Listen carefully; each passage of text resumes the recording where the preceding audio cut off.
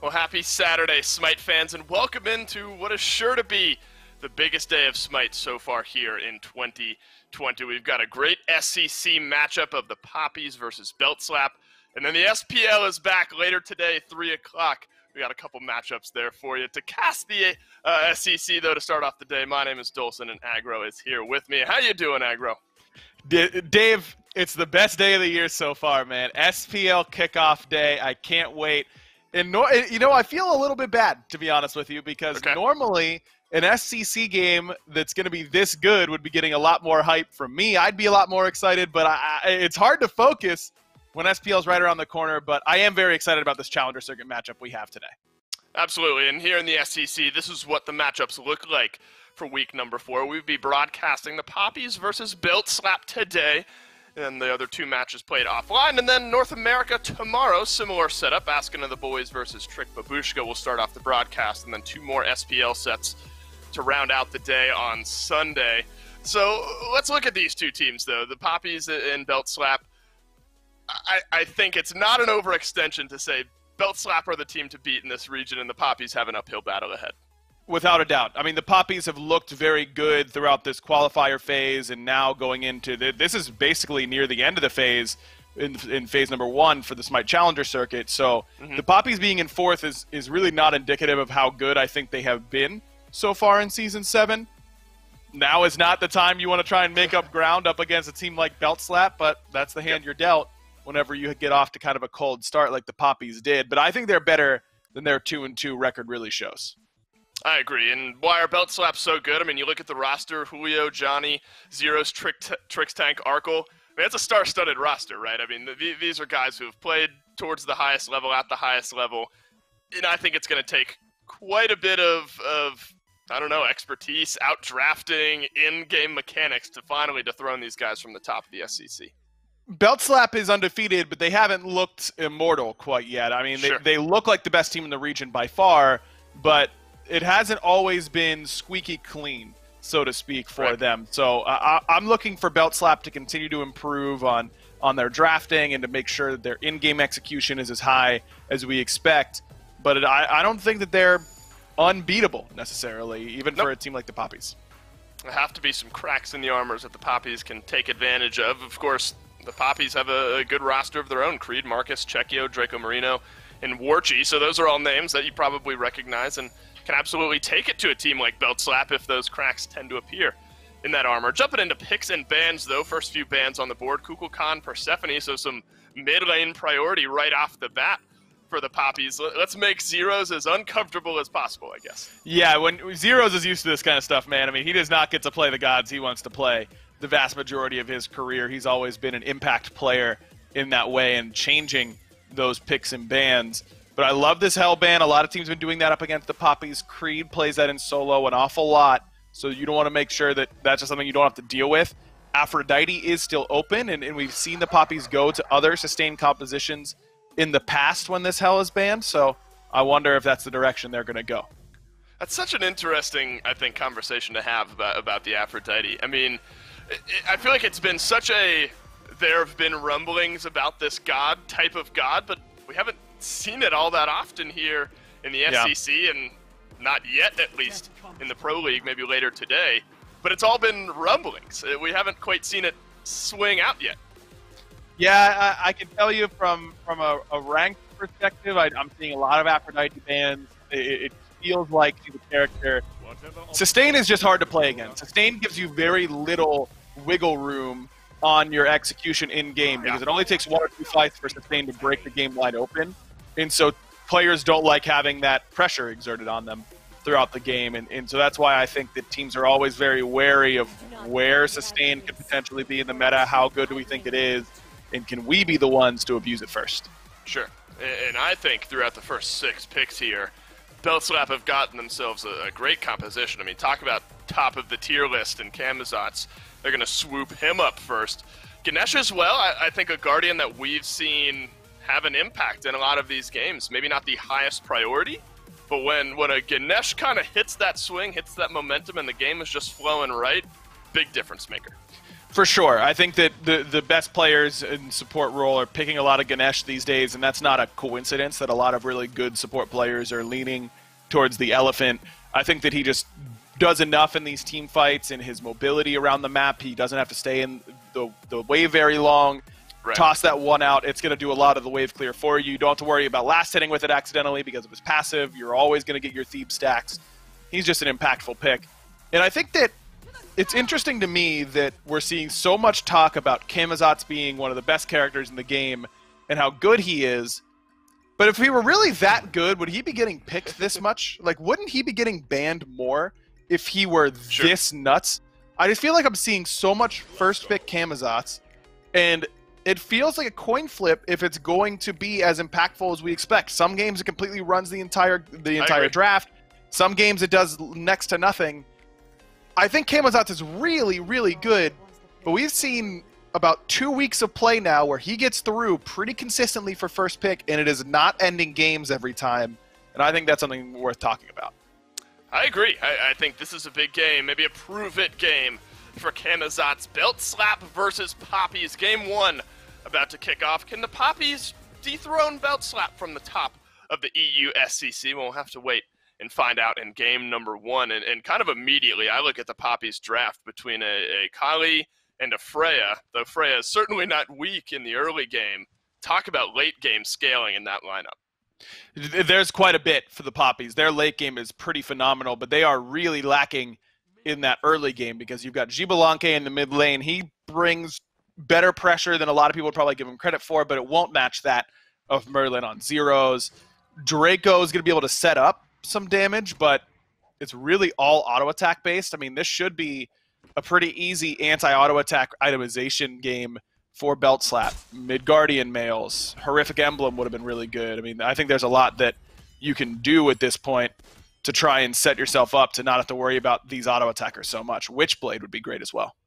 Now, I got to admit, Aggro, I mean, I look at the Guardians that we've seen picked up, and a wide variety of playstyles tends to stem from that, but I'm not used to seeing Ganesh go full invade mode. I feel like that's normally Kumbhakarna, yeah, maybe a Sobek here and there, but Trixtank feeling aggressive early on here in this Ganesh. It's really that Arkkyl probably just doesn't want to share his farm with him because Warchi's going to be getting solo farms, so it's find somewhere to be, and if I'm going to be somewhere, I may as well force Draco to pick up speed, force him to hog it, force Markus onto the other side of the map, and it makes sure that Dzoni is going to be very safe in the jungle and not have to worry about too much extra pressure coming from Draco. Well, that leads to an early 3-man in the mid, as to be expected, but I think an interesting conversation. You talk about that solo farm here in the long lane. Arkkyl and Warchi going to be vying for the majority of that. Freya, clearly one of the prioritized magical ADCs, but Chronos, man, I feel like he is few and far between when we see him. We don't see him very often, and it's no real surprise that Arkkyl is one of the ones to pull it out. He's always been very, very comfortable on this character, likes it a lot. But I don't know. I just don't know that the itemization there in the magical ADC role, I think the addition of lifesteal to the purple boots is a huge get for magical ADCs because it gets they don't care too much about cooldown because they're doing a lot of their damage via auto attack, so they don't need abilities up as often as traditional mages, so that extra lifesteal helps them box better in lane. Watch out, Johnny. Yeah, you're going to try to gank mid lane, but you might only find death awaiting. He's able to sidestep off to the side, and a flicker from Zyrhoes will keep him alive as well, but Dracomariano finds the pluck. Chekio, one auto attack, maybe two is all you need, but the speed buff just enough to get Johnny out of range. The chase is still on, looking for the cutoff just around the side, but instead it's just going to be the speed buff invade, and Johnny's going to have to search elsewhere for some more XP. Should be able to stay on this blue buff, though, and sustain up off that pretty easily. Does have to be a little bit careful if Draco and Chekio want to head on over, but there's the mid lane pressure that you normally don't think of for Xbalanque, but he swings even early on, and it forces Johnny back. A little bit inaccurate with the Vampire Bats contributes to that for Johnny for sure, but it isn't all bad. I mean, even though Johnny loses his speed buff, Zyrhoes ends up getting the beads out from Chekio. That Eclipse was going to come in and force Chekio back, so he used beads preemptively. So that's at least a slight win for Belt Slap. I think they can punish that. That's a good banish onto Arkkyl, and actually Warchi's gonna pop the ultimate and hits the shot. See you later, Arkkyl. Chronos rewinds back to base. First blood, 3.5 minutes in. And Warchi just gets a little bit extra XP. I think it might have been, was it Markus coming over and helping him on his Alpha Harpy in the jungle? Someone came over and helped out a little bit, and whatever extra farm Warchi got, he just put to good use. That was perfect play by him. Abuses the fact that Arkyl's only level 4, uses that power spike of grabbing his ultimate a little bit earlier, and is able to push for that first blood bounty. Now he's going to be ahead of Arkkyl. You can see he already has the purple boots done, whereas Arkkyl only sitting on boots 2. And this is a matchup where Chronos can fall behind pretty quickly. You saw Warchi use that Valkyrie's discretion to get out of the stun. Doesn't have to worry about that damage at all.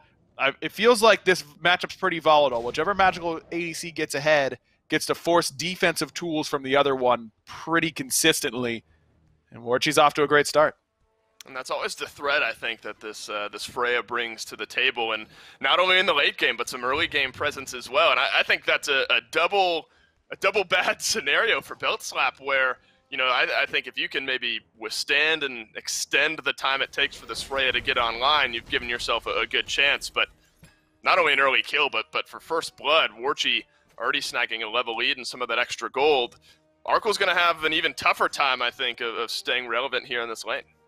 I think so. I mean, he's going to have to try and play fairly safe because Freya just pushes leads really, really well because she can step up on you with that banish. She doesn't have to close the gap very much at all. You can stay at full auto attack range, still get whooped, and then she's just going to be able to close that gap, start barrel stuffing you with slowing autos that deal a ton of damage, and it's very hard for you to get away at that point. Wouldn't be too surprised to see Warchi slow it down just a little bit, wait until he hits his next ring or maybe even ring 2. But right now, the power difference between Warchi and Arkkyl isn't as big as Warchi can probably make it with just a trip back to base. Right, a specific scenario maybe leading to first blood there for Warchi, but still a 1-level lead nonetheless here in the long lane. And I think there's an interesting conversation to have around the short lane as well. Two gods that are sort of in and out. You have an Artio, Creed piloting that one, then a Guan Yu there for Julio. What does that matchup look like for you? It looks like he's getting ganked on the right-hand side, and Creed is going to get cut down easily with some help from Trixtank. That lane is going to be a lot of that. Only ganks are going to matter. Oh, Johnny is going to get stunned down. Ultimate out from Chekio, who's rotated through from the mid lane, but does not result in much except a couple half-health members of Belt Slap. So 1 kill traded out, a good gank into the solo lane for Belt Slap is going to put a kill on the board now for the Guan Yu, and I think well-timed. Creed had himself at least a half-level lead over Julio, and now things a little bit more even, maybe tilted in favor of that Guan Yu. You just love Ganesha in compositions where someone's going to get stunned in place for a little bit with some good warning, because that stunning someone on Dharmic Pillars is a death sentence. Trixtank has plenty of damage. He's going to look to spread a little bit more onto Dracomariano, who takes to the ground, but Johnny's found the leap, and Arkkyl has found the damage. No more 1-kill discrepancy there in the long lane as Arkkyl has found himself an early kill. And Trix has just been all over the map, hasn't he? He goes to solo lane, gets a kill over there, heads back over to the duo lane, sprints everybody in, catches up to Draco, and puts him down with a little bit of help. That's 2 kills that Trixtank has facilitated quickly, and he's gotten himself a little bit of a lead at the same time, which is great. Ganesha is a god that can more or less solo a backliner given the opportunity. If you lock him on the bug zapper, you're going to do 60+% of their HP, and getting a Ganesha who's ahead is very, very difficult to handle. Now, Trix isn't going for that style. He's actually gone for the tank boots, so he wants to make sure that he's staying up as long as possible in this game. So I don't think he's going to be really necessarily soloing anybody anytime soon, but it's something that you still have to watch out for, his damage output went ahead. Yep. It looks like Thebes maybe first completed item overall there for Trixtank, mirrored by Dracomariano on the Sobek. Zyrhoes under a slight bit of duress, just forced off those Harpies. But now that Guan Yu has a kill under his belt, what's his role in a lot of these fights? I mean, obviously, big presence in these big team engagements that we'll see. We'll be back to that in just a second. Dracomariano stunned down, Dharmic Pillars drop, and here is Julio. That's the role he wants to play. Round the backside, get the kill on a Dracomariano. Chekio beneath his tier 1 tower, but I'm not sure he'll be able to find safety. Julio, the rotation, that's good for a double. 3 kills on the board for this Guan Yu, but the action's not over just yet. Markus puts the DOT on Dzoni, and he finds death as well. So Markus on this Kali now has found a kill, but he is slightly in range of Zyrhoes, who shuts him down for kill number 5 for Belt Slap. And he lost the beads as well. That's not a great spot for Markus now, because he's going to be fairly vulnerable for a pretty good period of time. I mean, that's what you're looking for from Julio.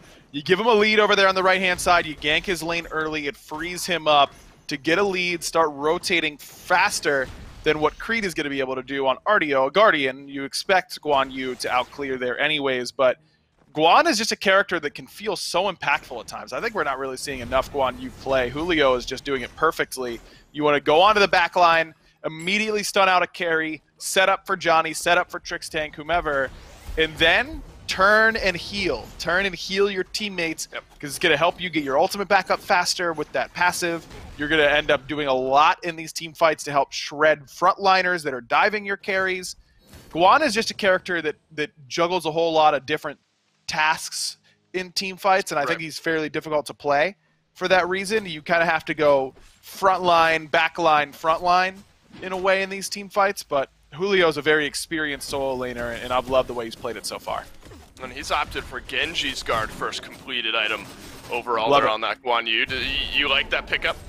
Quite a bit, because he's so dependent on cooldowns, and his cooldowns are fairly low, but you want to make them even lower. You want to feel like you always have something to do in these team fights, and Genji's is exactly that. It gives you MP5, which sometimes Guan Yu can struggle with. It gives you 10% CDR, and then it gives you that burst of cooldowns back whenever you get hit by magical abilities.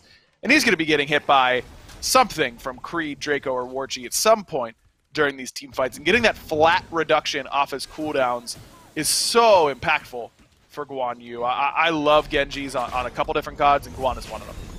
Arkkyl has been banished, and down he falls, but now has rewound himself back to full health. Warchi back down to earth as Dzoni will swoop through like a bat out of hell, and the Dharmic Pillars there just to buy some zone.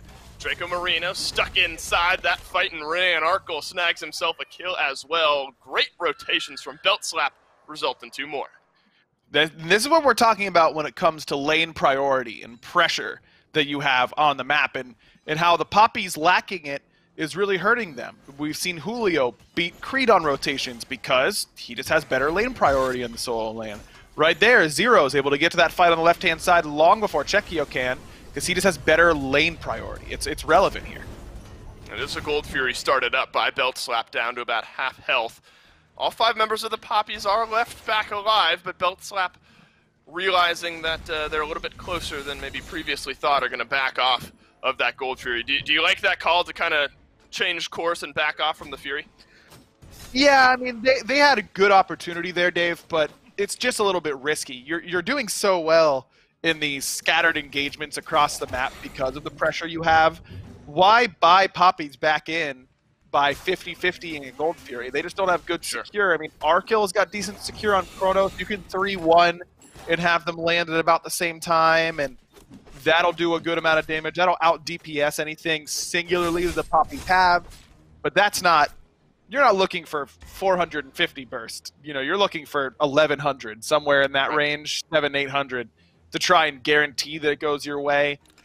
It's just not worth the risk at that point without ultimates. Now that Trix has his ult, you can use that to zone or burn the Dharmic Pillars to just burn the Gold Fury. Getting your ults back up, I think, is more relevant even than making sure that Warchi is dead at the time.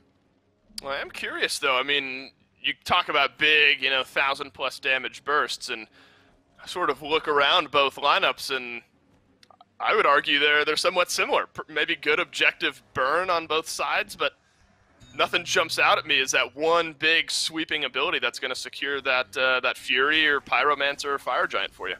Exactly right. Both teams have great objective DPS. I mean, Freya is very, very good at objective DPS when she gets her items online. Chekio, depending on if he goes crit or not, will really, really take down Fire Giants. in Gold Furies very quickly with crit. A little bit less so with Pen, but still very high, even among hunters because of his power that he gets. And Merlin is the objective DPS king. I mean, he just scorches objectives with his fire 2-1. But you're right, no real secure, so it's going to be up to fighting beforehand to buy enough space to make sure that the objectives will go their way. That looks like maybe what we have on hand here. 4 members of Belt Slap immediately ready. Good pull in there by Zyrhoes. Dharmic Pillar is going to chunk some damage out onto Warchi, who takes to the skies as well. 2 low health members in the backline, and Arkkyl shuts them down. That's another one on the board for this Chronos. Creed stunned down. Could be an extra as Arkkyl has a double. Markus has fallen to Dzoni in the meantime. Suddenly 2 members of the Papis last left alive. This could be the Fury fight that Belt Slap wanted. Man, I mean, you think back just a couple minutes ago where Arkkyl gets soloed for first blood. You're thinking Warchi's going to be popping off this game, and ever since Belt Slap has gone, don't worry, Kenny, we got your back here. We're going to come over. We're going to make sure that you're nice and safe and sound. Starts out 0-1, is since 4-0-1. And you see the weakness of Freya when she just gets dogpiled, when everyone's going for her.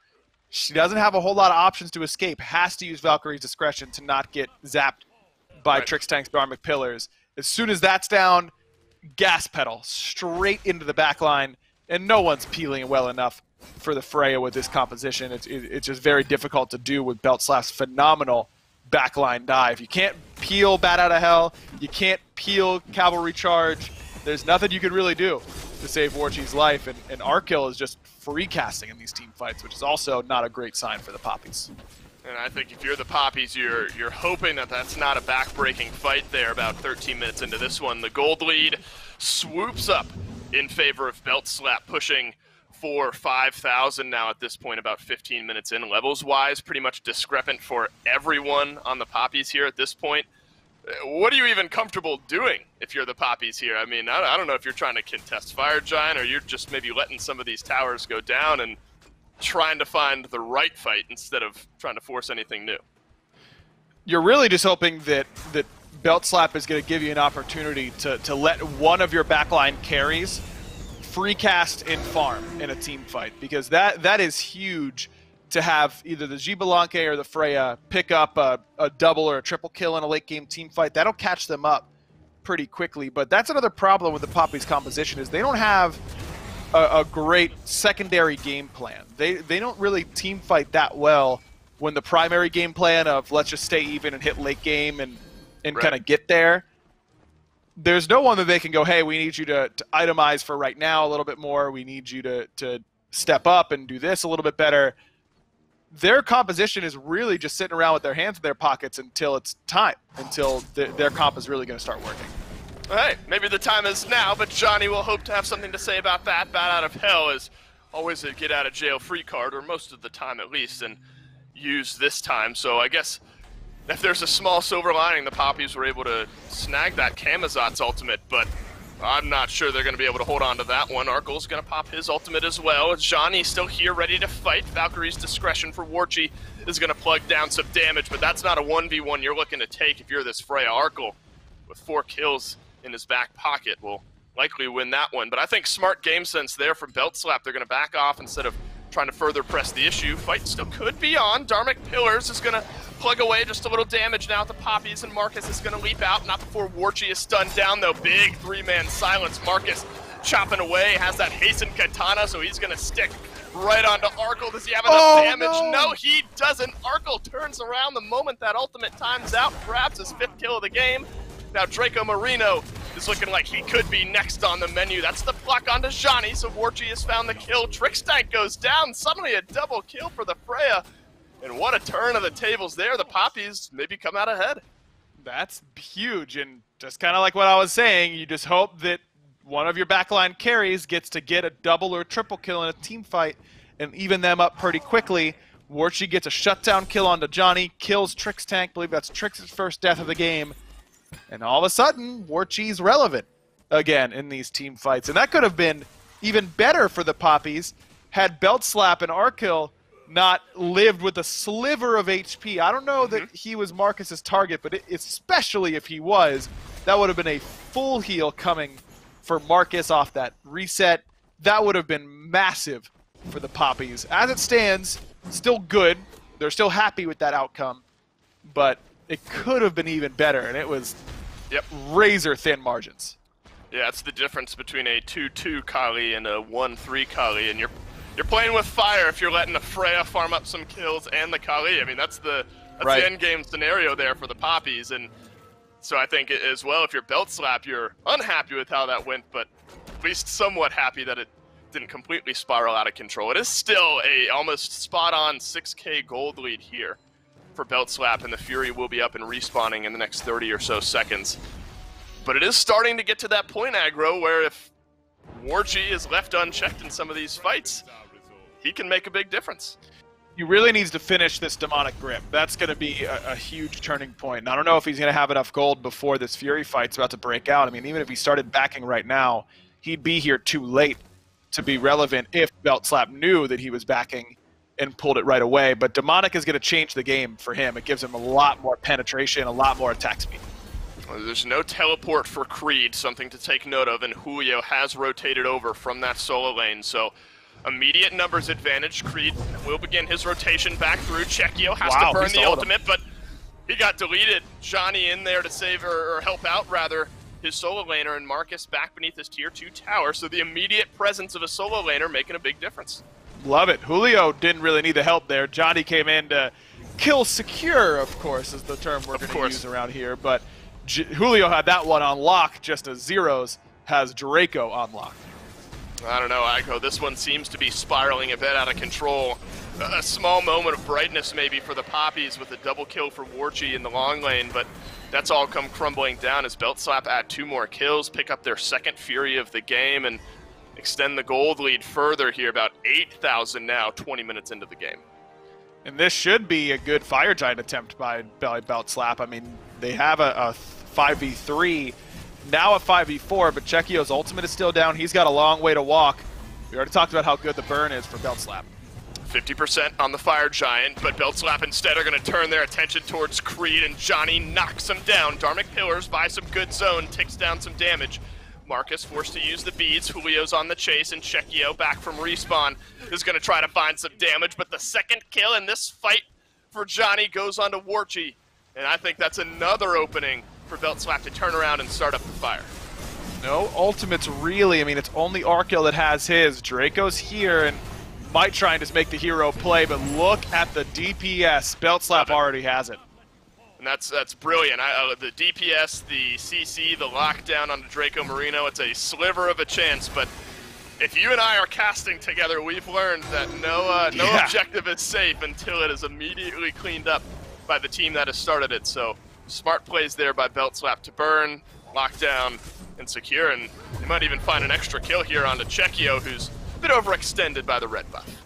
He's dead. I mean, Julio is just playing such a good game on this Guan Yu, and this is the type of thing that I love about MOBAs, is that you start to see these little micro adjustments over and over and over again throughout the year. Xbalanque has been so popular as of late, and he's looked really, really strong. So let's go into the bag of tricks. What in the past, when Xbalanque is strong, what have we picked? It's Guan Yu's one of them.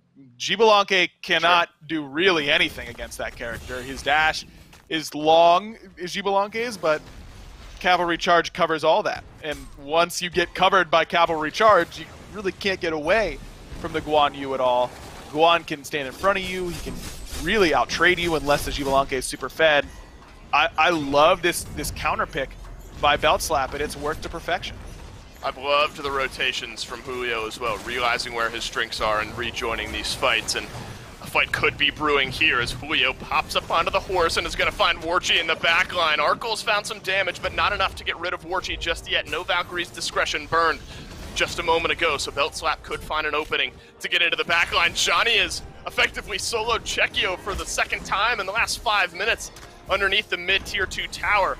Now he's waiting in the wings, maybe for a potential rotation through, but instead it's just going to be waiting for those mid lane minions to crash. The left side Phoenix has fallen in the meantime, and there's still 30 seconds left of a disadvantage for the Papis. Julio still so tanky. He's going to get that ultimate back fairly soon, even though it's down right now. He shreds Draco and opens up the Phoenix Siege for Belt Slap. That's a good double stun from Markus, but I'm not sure exactly what the Papis need to get them back into this game. He'll fall, and it's the F6s that do the ending at the end of the day. 23 minutes in, Belt Slap convincingly take this one. Papis had the early game, but Belt Slap had the answers. I mean, they had the first blood, and I think that was about it as far as the early game went for the Papis. You just cannot give that much map priority to Belt Slap. They're just not going to let you have an opportunity in these games, and I think that that's a lesson that Belt Slap has learned. In the past, we've seen them go with compositions that are much like what the Papis have and still win, but struggle doing so. It takes them 40 minutes or so to close it out, and I think that they've realized why? You know, what are we doing that for? When we could just pick some lane pressure. They have great late game too, don't get me wrong. Guan Yu grouping up is very strong. Arkkyl and the Chronos is one of the best late game hyper carries you can have. Merlin's very strong in the late game. But this composition also has way better map pressure than that of the Papis.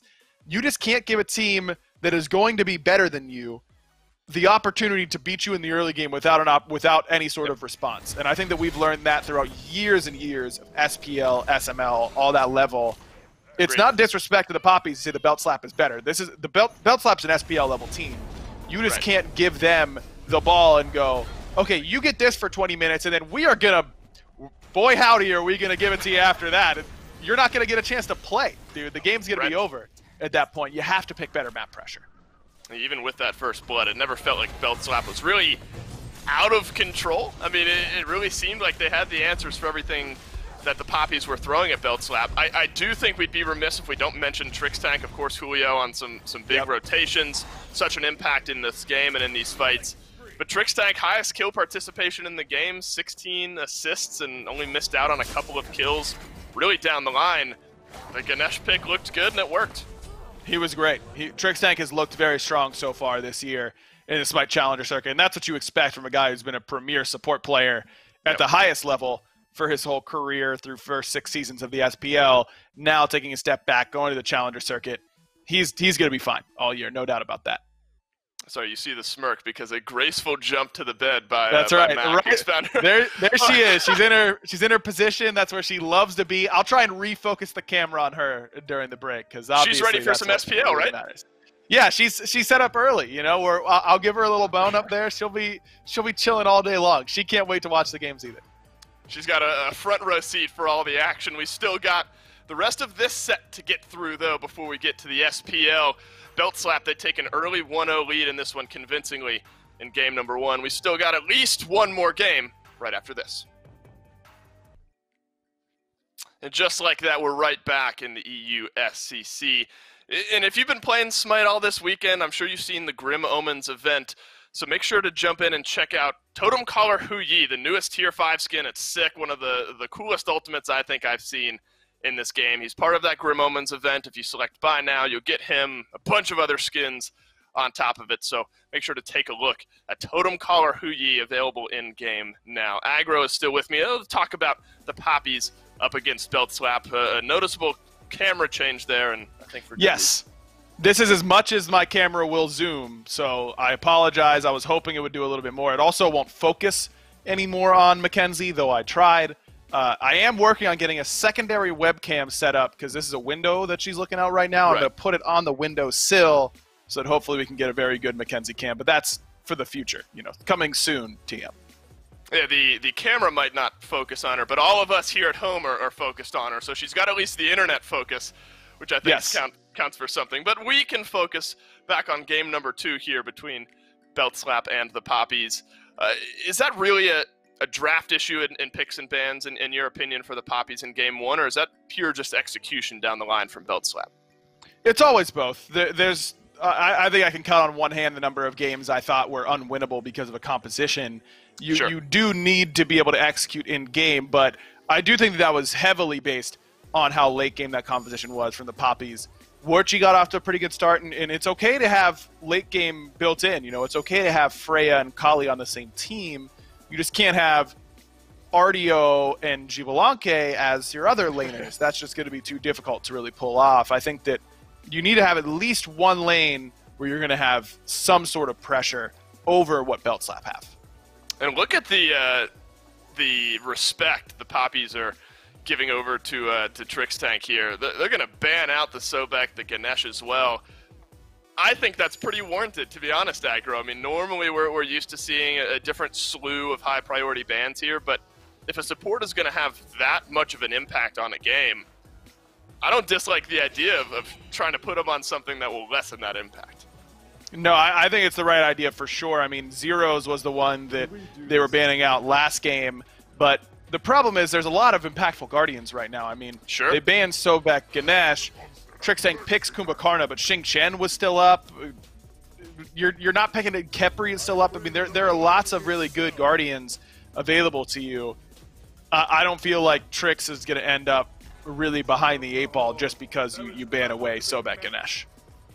Yeah, I agree. I mean, the mindset may be okay from the Papis, but the God pool wide and deep there for Trixtank to be able to make use of. Thor locked in here, presumably in the jungle for the Papis, and I think that's a good pick here. You look at Camazotz, who was in the jungle for Beltslap in game number 1, might be returning to the jungle here in game number 2. But Thor is a god that can have a more immediate impact in some of these games than someone like the Kali. Agreed, and this is already better. I mean, Khepri is going to try and help this situation and try and get a little bit more ahead, and that Sobek could provide some more defense and still good kill pressure from the Khepri. Can peel that Camazotz fairly well if he doesn't go Purification Beads early on. I love the bans by the Papis, 2 warriors that Julio plays a lot in Guan Yu and Kukulkan. His signature tier is still open, so wouldn't be too surprised to see him go that direction. But Beltslap is clearly just going, okay, they're going more early game. We'll just go even more early game than what they have so far. That Ullr pickup for Arkkyl has been a nightmare for just about everybody to try and deal with in that long lane. Yeah, it's been tough. Arkkyl, a massive role to play in the win for Beltslap in game 1, and Ullr is going to be tough for the Papis to deal with here in game number 2. Interesting down the line, though, for the Papis. Cerberus and a Cupid locked in. I couldn't tell you the last time I've seen Cupid play. I don't know if we've seen them all really this year so far, but I love it, and it's there to be like, yo, Julio, don't play the signature tier, dude. We've got Cupid, considered one of the better counter matchups, and you already know Julio's insta-lock and tier anyways in that slot. Right? I mean, the cripple is good here. It affects every single player on Beltslap. Cupid's biggest problem is that even when the ultimate looks really good, the enemy support buys Heavenly Wings, and they use it whenever you ult, and it doesn't do anything. That's the biggest problem. I'd expect this Cupid to do some good things here, but I don't know, man. Cupid always looks good, I feel like. It just never really comes to pass. Well, it's another god that has another prove-it opportunity here in game number 2. After disappointing game 1, the Papis will look to bounce back up against Beltslap, and no heavenly wings just yet for Trixtank. Actually, early aggression here by the Gold Fury. Arkkyl has taken some early plug damage, but turns around, some poke onto Warchi. But Dzoni, talk about early game on that Camazotz, is on the chase. Warchi is going to be able to escape just a little bit, but just needs one more attack. Dzoni has already used that ability, so it's back on cooldown now, and he's going to turn around for a little bit more. This is getting messy early on, Aggro. A little bit, but at the end of the day, Warchi's still alive, which did not look guaranteed for a little bit there. I mean, Arkkyl uses some potions, but he's still up and standing. Wonder if there's going to be a purple buff invade. It won't be. Beltslap decide to let the Papis get their own purple with Markus standing over here on this left-hand side. It was a shell used, though, by Dracomariano to help Warchi stay alive, so maybe the small win there. Dzoni trading out the blink to try to re-engage. Trixtank right back up to his old tricks, though, trying to be obnoxious as he can here in this early game, and I think that's maybe a great boon to your point. You're going to ban out the Ganesha and the Sobek, but Kumbhakarna is still one of the best Guardians at being annoying in the early game. No doubt. Maybe the best at being annoying in the early game. It's just very, very hard to kill this character basically at any point, but especially early on when he's just so tanky and has so many forms of CC and mobility. I do want to point out, by the way, that when you are going to pick the Cupid, I love it in conjunction with Khepri, because so much of Cupid's damage is dependent on a yes or no question. did I hit Heart Bomb? If yes, okay, you did some good damage. If no, what are you doing here? It's time to get away from this. Khepri guarantees that that one is going to be on the target you want it to be on. You can abduct the tank, immediately Fields of Love Heart Bomb them, and have some pretty good success. Dzoni is going to try for round 2 in the long lane. Gank has plugged some damage. Warchi will dash away, but Dzoni's got a dash of his own. Lands onto the Cupid. Dracomariano body blocked out. See you later, says Arkkyl. 2 kills, 2 minutes in. Belt slap off to a roaring start. And that's what you really want to see around Arkkyl in particular on the Ullr, is getting him this early lead, setting this Cupid behind. And it's really credit to Arkkyl that double kill goes through in that lane, because he gets Warchi low enough to where Dzoni doesn't have to expend too many resources to get that kill. Doesn't have to worry about blinking in or getting all his burst damage off instantly because Warchi's going to get too far away. It's really just that it's only going to take 1 or 2 abilities to kill Warchi because Arkkyl did so much work. And then we could take all day, you know, chop it down the tree that is Draco. He's not going anywhere as a level 2 bug. And I think an important note to look at is the shell. I looked just quickly after that double kill. The shell was about 3 seconds off of being ready to go again for Dracomariano. So now you look back at that early game skirmish, and while it didn't result in any kills for Belt Slap, burned the shell and now could have resulted, instead of maybe just 1 kill in the early game, now they've found themselves a couple. And that's the opposite of what you want. You're going to try something new with this Cupid and the Khepri as well, and suddenly Arkkyl, on one of his best gods, has already carved himself out a lead. And this is the way I feel like so many Cupid games go, where you feel like, yes, dude, we found the perfect counter pick. They get totally hosed by Fields of Love. And then you just fall behind early. You can't be that god that you're trying to exert pressure. You're Fields of Loving the enemy ADC over and over and over again, and then forcing him to use his beads. And okay, now he has no beads. Now we kill him off Thor Dunk. It just feels like it's so much more an on-paper pick than a real execution pick. Yeah, absolutely, and again, the opposite of what the Papis would have hoped for in this early game. I do kind of want to shine a spotlight now on that solo lane. Of course, tier maybe not surprising because of the pilot for Belt Slap, but Cerberus, another god I think that we have seen in that solo lane a little bit, maybe more typically in the Guardian role, but it's already Julio who's, I mean, it's not a massive lead, but Cerberus has had a tough time staying healthy and really out in the middle of that lane early into this game.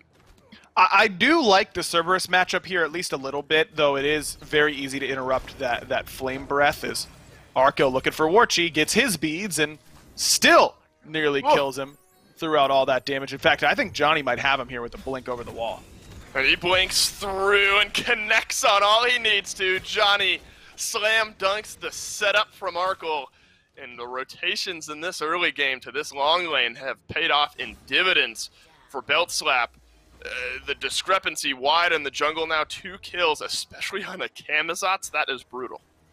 But Markus has done a pretty good job farming, and Thor can turn fights pretty quickly, but you're certainly looking for him to make an impact sooner rather than later, because it's getting to the point where Ullr is going to snowball this lane out of control really, really quickly. Warchi dying even after using beads is kind of worst case scenario. If he dies to the combo and his beads are coming up, okay, you know, I'll live through the next one. Now it's, I barely lived through that one. Arkkyl still getting a lot stronger. He's not even close to the point where he's at his strongest. And I have no purification beads. Yep. That's a scary spot. You talked about needing to make an impact early for Markus. Hit level 5 just a couple moments ago, and now level 6. So, Anvil of Dawn available. If you're Markus, though, you're in this scenario. Are you bothering looking towards that long lane with Arkkyl so far ahead of Warchi? I think you are, because Arkkyl is still an Ullr that's fairly easy to gank the majority of the time. I mean, if he's in bow stance, you know you've got time to get damage off before he's going to be able to jump away. All Warchi really needs is a little bit of damage and setup from Markus to where that Heart Bomb is going to do 20% or so of Arkyl's HP by itself. So Markus doesn't need to do that much more damage overall. That's easy enough for Thor to do. You know, 60% of someone's life bar, even through purification beads. It's just that this is good warding by Belt Slap. They're not getting an opportunity. Oh, Warchi caught out, and he dashes back towards the belt slap tower. Trixtank will plug away a final few shots. Warchi will sustain himself, but that only goes so far, and a couple feet further is about that distance as Arkkyl has gotten the second kill of the game. I think interesting note, though, Aggro, is Trixtank has hung around in this long lane a little bit longer, whereas Dracomariano has kind of left, and now it's resulted in a couple of kills. It's just, if it's not going to be Dzoni coming over to kill Warchi, it's going to be Trixtank, and that's kind of what teams have done, or what Belt Slap, excuse me, has done to other teams so far this year is we're just going to set up Arkkyl to carry us, and he's probably going to do it. Oh, poor Dracomariano, caught between a rock and a hard place, will be able to use the ult and dash himself out. Spear to the 9 wins from Chekio, soars on through, and maybe gets a little bit of damage, but instead it's a killing spree now for Dzoni, as the final swoop of the bat out of hell locks down Dracomariano. 3 kills on the Belt Slap jungler. 3-0 and 2. He's been a part of every single kill so far. Somehow even got an assist on that kill onto Warchi that Trixtank and Arkkyl were able to nab. He was close. He was like by Gold Fury. I'm still surprised he got that assist because he didn't really contribute at all except to zone out Markus. Range. But yeah, seriously, it feels like Ganesha range at that point. But look, it's just so difficult for the Papis when they're going to pick something like Cupid and hope that we can get to the team fighting phase again. You just need to put more focus on the laning phase. I think that they're not giving themselves a good enough opportunity to win these games because they're expecting to get to the 5-on-5s, right? And they just aren't right now. They just aren't even close. Yeah, the expectations at this point are just trying to survive some more of this early game, and engagement on a Trixtank could help, but instead it's Markus who's now taking a little bit of extra damage. Chekio in range, Spear to the 9 wins, not ready to go just yet, so the mid laner for the Papis will have to wait a little bit longer before a potentially fight-changing ultimate can fly on through, but it looks like just a little bit of health plugged away, and despite the discrepancy there, the Papis found an engagement and actually found some decent damage. You can't write them out of this one just yet. And they got Johnny's blink, so that's Warchi's thankful to hear that, I'm sure, on that left-hand side more so than anybody else on the map right now. But I mean, if you're Belt Slap, all you have to really worry about is where Markus is. As long as you are keeping track of this Thor, exactly where those dunks are going to be coming from, I think that you've got a great shot. Oh, this is a sneaky Gold Fury pulled out. A couple members of Belt Slap were back in base. Epic uppercut connects onto Warchi, who will dash on through. Spear to the 9 wins, mitigated heavily by Dzoni popping the bat out of hell, and he's found some good damage, but no kills just yet. And that may be enough to dissuade the Papis. Markus had used the Anvil of Dawn, but that was used for disengage from himself as well. Julio has suddenly joined the party, but both solo laners have arrived at the same time. Instead, it's Belt Slap maybe turning back towards this Gold Fury. And Trixtank's going to keep everybody busy. Creed has his ultimate, and he's coming in, but it's already gone. Between that Merlin and the Ullr damage, that Gold Fury does not stand for long. That's fast. That pulls a big lead now for Belt Slap, about 3,500 gold down in the red. 3,000 XP as well now if you're the Papis. It was a good start to maybe a jungle skirmish there around that Gold Fury, but enough attention was pulled away and enough resources used by the Papis that Belt Slap, they can burn those objectives plenty quickly enough. Especially when Chekio uses that ultimate the way that he did in a pretty low percentage opportunity on that fight on bottom left side. It's just that the Papis have not been able to make the most out of their ultimates that you expect to be very impactful in these team fights. Spear of the 9 wins, Anvil of Dawn, Stygian Torment, Fields of Love. These are all really, really impactful ultimates in 5-on-5s, or in Thor's case in particular, in the gank opportunities, but it just hasn't worked yet. Well, Arkkyl has used his beads here, and actually Warchi turned around a good bit of damage. Arkkyl missing a couple more of the abilities than maybe he had hoped for on the engagement. And I think Warchi, sensing that Belt Slap aren't afraid of a tower dive, he'll take the easy path back to base and rejoin later. And in aggro, I think in game 1, the kernel of hope that we're holding on to for the Papis is that they had a heavily late game composition. What's the kernel of hope that you're holding on to here in game 2? That you hit back-to-back 5-man ults. You 5-man Fields of Love, okay? into a 5-man Stygian Torment. No one has beads, and also everyone has closed their eyes on the enemy team. And then you 5-man Spirit of the Nine Winds. That's what you're looking for now if you're the Papis. I mean, it isn't that dire yet. Yeah, we're looking for magical Christmas land, more or less. You're buying a one-way ticket if you're the Papis to the happiest place on Earth. It's going to be difficult at this point, but it's not that or bust quite yet. I mean, Markus still has an opportunity to make an impact in some of these lanes. He's not out of the woods. These laners aren't out of the woods on where Markus is going to be and if he can change a team fight. It's just got to happen sooner rather than later. They clearly don't have a whole lot of time because the last game ended in 23 minutes, I believe. So we're about on pace for that. Absolutely, and I love a small moment there while we're chatting. Some good deep wards from Beltslap keep Arkkyl safe enough to realize that Markus is maybe rotating around for a bit of a gank, and instead it's Beltslap who will bring the aggression. Warchi dashes in, finds the delete onto Arkkyl, had the Khepri ult, but smartly played by Dzoni to let that one time out. Chekio in range, and will find some good damage onto Dzoni as well. Suddenly the Papis have found themselves a 2-for-1 trade. I love that play from Warchi, going aggressive, knowing that Arkkyl left the purification beads. But all of that fight goes well exclusively because the two players that died on Beltslap hadn't backed for their second relic. They're both level 12. Arkkyl didn't have Aegis. Dzoni didn't have beads. If either of those two have those relics, Warchi doesn't kill anybody. And you're sitting in a bad spot still if you're the Papis. So that's a good opportunity. You take it for the one-off, but don't expect that to be continuing once these relics are up online. Yeah, I'm not sure it's magical Christmas land just yet for the Papis, but maybe a glimmer of an opening to get back into this game. Chekio, I think that's where I look. I mean, not overall, but I think now that he has one of the kills online, I kind of just taking a glance down towards the level discrepancy. Zyrhoes has far and away taken control of this lane, 2, maybe 1.5 levels ahead.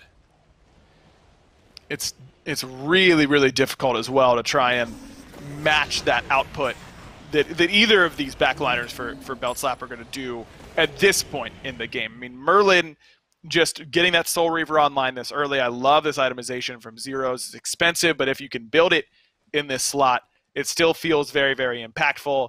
Arkkyl is at a really strong point in his build, nearly finished with his Transcendence, working towards that Executioner. Warchi just isn't nearly as strong. He's not even close on that Transcendence finish yet. Chekio forced to burn the Aegis there to stay alive. Does not have Spirit of the Nine Winds either, so that was just used a moment ago. Markus has found Dzoni, potentially unfortunately, back in the jungle. Snags the Khepri ult. Oh, just nearly timed properly by Dzoni. Doesn't matter as Julio has found the kill. Zyrhoes snags the second in this engagement for Beltslap. A decent ultimate, though, is going to pull a couple members back in, and Warchi is able to pull back a kill. Trixtank down into the passive, and Warchi is going to snag a double kill. Suddenly another fight. Despite it being a 2-for-2, the Papis are finding some advantages. They're getting something, and Dzoni takes another spill. He's now going to have his Purification Beads. He's only level 11 previous. Or no, he actually just used them right there. I forgot. Creed found the ultimate, and it forced that out nicely. Creed is able to make his first impact, frankly, of the set. I mean, the Artio did a whole lot of nothing game 1 right there. His rotation in makes sure that the Papis get at least 2. And now the dream scenario for the Papis is that they can punish the players who just use beads, Dzoni and Julio, and try and get them locked down in this Fields of Love. And they're going to have an opportunity to do so with an Oni Fury fight maybe brewing here as Beltslapper fully respawned and back from base, but I think smartly there from the Papis to pull off. Maybe saw a small opening, realized it had closed. And now we're back to somewhat even, a 3,500 gold lead for Beltslap, so largely where it was aggro 5 minutes ago. It's sort of stagnated here for Beltslap as the Papis have found some good fights. That was just an old kick of the tires by the Papis on the Gold Fury to check and see what Beltslap was going to do. Yeah, have you heard the term checking the? Were you here for this? Kicking the tires? Yes, this was a Twitter argument, wasn't it? Yeah. Okay. That is a very common I've heard phrase. Kicking the tires, yes. It's a very common phrase that everyone knows except for everyone who trolled me on my Twitter poll a while ago, and I'm still salty about it. Beltslap maybe trading Pyromancer for Fury here. Blink through from Trixtank has found the double mez. Papis do finish off the Oni Fury. Markus takes to the skies. Anvil of Dawn looking for a target, and it's Dzoni. Hey, you've got no beads, but you do have a bat out of hell, and he'll swoop through with a sliver of HP. So well targeted by Markus, but unable to find the execute. Julio is in. Gets stunned down. Fields of Loves will drop down onto that tier. This is a messy fight over by the mid lane Harpies, and a good pull back from Creed will send a couple low health members of Beltslap right back into the fray. Dracomariano's found a good target for his ultimate and saved the life of one, and Julio overstays and just a little bit too low. Zyrhoes burns the Aegis. Now he's gonna go down. Suddenly it's 6 kills on the board for the Papis. Arkkyl burns the actives. He might be able to get out alive here, but Warchi has some relics of his own as well. A couple more plug shots will do it. Dzoni right back in the back line. Aggro, it's 3 versus 3 here on the side, and that might just be the disengage until Chekio finds a final kill. What in the world was that? I mean, that was a whole lot of abilities being fired off into the middle of nowhere. I mean, everyone just slamming their buttons left and right. And I don't even know who comes out on top, Dave. I got lost halfway through all that. I mean, the Papis get the gold Fury, and take a look at the gold lead. They are back in a pretty healthy position, unlike Dzoni, who decided that he wasn't done throwing buttons all over the place without a whole lot of thought, and gets insta-killed by Warchi. I mean, this is how you get back into it. You just brawl in the jungle. Chekio's low on mana, but might have enough for ult soon. Looks like we're magical Christmas lands. The Papis are they're here in Jingle Bell because they have pulled this lead right back to even. Not only kills, but gold as well. A 200 differential. Kicked the tires on the Fire Giant there, and not much came of it. But here we are, right back at even aggro, 18 minutes in.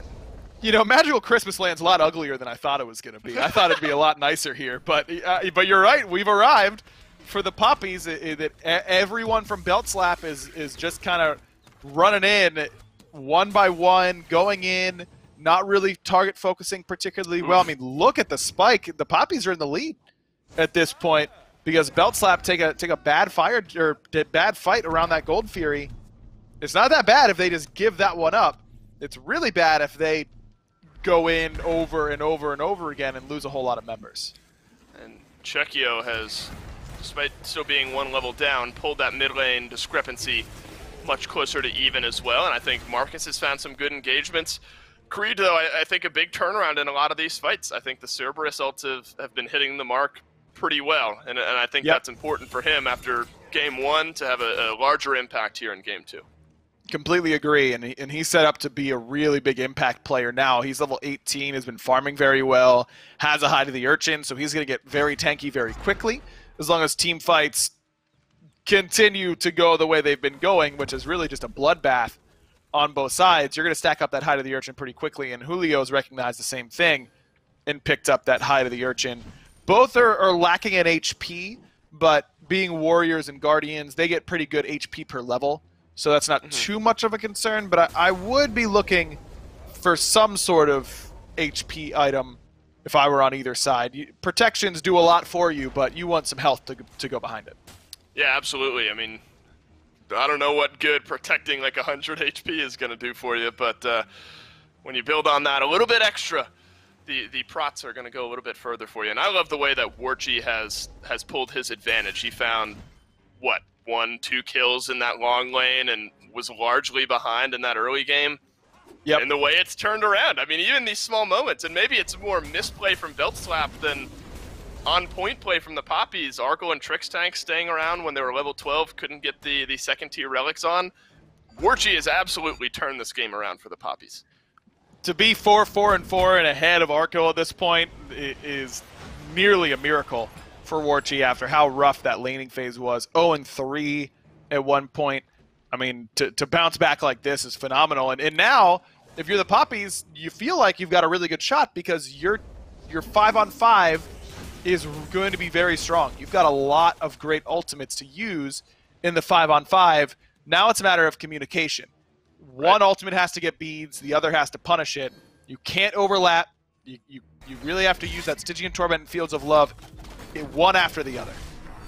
And he uses Fields of Love here, but Markus will dunk down. Anvil of Dawn will not be able to connect onto the Bat Out of Hell from Dzoni. Brilliant Aegis usage for Warchi, but only just for a second, because Dzoni saved that leap for the last moment, was able to snag the kill onto Cupid. So now you've got a numbers advantage here. If you're Belt Slap, another sloppy fight. Oh, massive from Julio will knock back 3 into the awaiting arms of Belt Slap, but no kills come of it just yet. Dracomariano is low and might have to use the ultimate on himself, and instead headed to the grave with the ultimate still off of cooldown. What a play, Julio on the rotation. Easy as you like for Belt Slap. Man, that is, when you're talking about some fearless power cleave action, that's what you're looking for, a triple fearless. It's really a crime that they only get 1 kill off of something that big from Julio, but they still get the Gold Fury afterwards. Now they're going to rotate over, probably do the Pyromancer. I can't imagine Fire Giant is necessarily the call, but I mean, I don't know, maybe Warchi's still down right now. They could try it.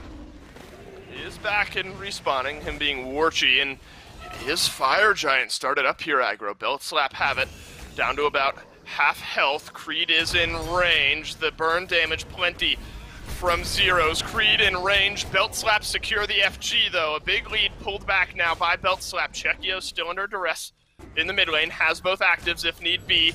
Creed does not have any that'll save his life, so Belt Slap snag the Fire Giant and get a kill, and suddenly things looking dire one more time from the Papis. Nice wall from Markus is going to block off Trixtank so he can't CC Draco. And that's what you're hoping for the Papis, right? I mean, that it's going to be a 5-man grouping, but not necessarily when you're on the run, because Warchi got picked off on that left-hand side. Johnny's really exerted great pressure this game on this Camazotz onto that duo lane side. They kill Warchi, everyone's on the run. And when you're getting 3-man fearlesses, you're not losing a whole lot of games. That's kind of the way it goes. If you maybe towards the back end of a team fight where it doesn't matter too much, all your damage is dead, that won't do a whole lot for you. But man, get it in the midst of a 5-on-4 to pick up 3 out of 4 living members for the Papis. I mean, Julio's had himself a day, and that's what's really exciting about this Belt Slap team, is that you've got these 3 SPL superstars that are all really well established in the scene, in Zyrhoes, in Trixtank, and in Arkkyl. And this is Julio and Johnny's attempt to hit the next level, their coming out party, so to speak, whether or not they can be that next tier of SPL stars. Dzoni, I think everyone is really excited about, and New deserved a spot on this team. I think everyone sees Julio and goes, yeah, he's pretty good. He'll be fine over here. But he's really been a huge part of this team so far this year. I think that Julio has surpassed expectations. I agree. Expectations weren't low for this guy. I agree. And small moments in this game have really shown why there were such big expectations for Julio. And just a moment ago, despite no kill onto Warchi, was able to burn the beads of that Cupid. So a minute, 35 seconds or so until the beads are ready again for the Papis Hunter. And now it's the right side tier 2 tower under duress if you're looking at it from Belt Slap's perspective. And likely going to get taken down here. Arkyl's going to plug plenty of damage through, and that's always the cascade. But hold on, Creed has found a kill onto Dzoni in the backline. Markus there to assist as well. It's a 5 versus 4 unless Markus is able to get out alive, and the scales are tilted right back to even. Nice double pull from Zyrhoes is going to lock down a couple members of the Papis here, and Creed is going to have to leap out. Dracomariano down from the epic uppercut. Arkyl's there waiting for the second kill of this fight for Belt Slap, and Chekio burns the Aegis to stay alive, but will swoop himself away, and a double kill from Arkkyl might just put the icing on this cake. Zyrhoes is there as well, and Deicide maybe around the corner. Creed locked down, see you later. Arkkyl gets a triple, and it's a Deicide for Belt Slap. Man, that's the dream start for the Papis. Okay, we killed Dzoni right off the bat. He's been a problem for us all game. Let's take the team fight, or maybe we shouldn't, because Arkkyl is just free casting. That should be game, as Arkkyl maybe a little bit more excited. It went straight for Titan when all 3 Phoenixes were still up. But yeah, you don't give Kenny Ullr, man. I mean, I don't know how many times you got to learn this lesson, old man, but you don't give this man Ullr. He just carries games outright. It's easy for him. He's looking like Mackenzie over my shoulder, dude. snoozing chilling throughout this game because he's got no cares in the world.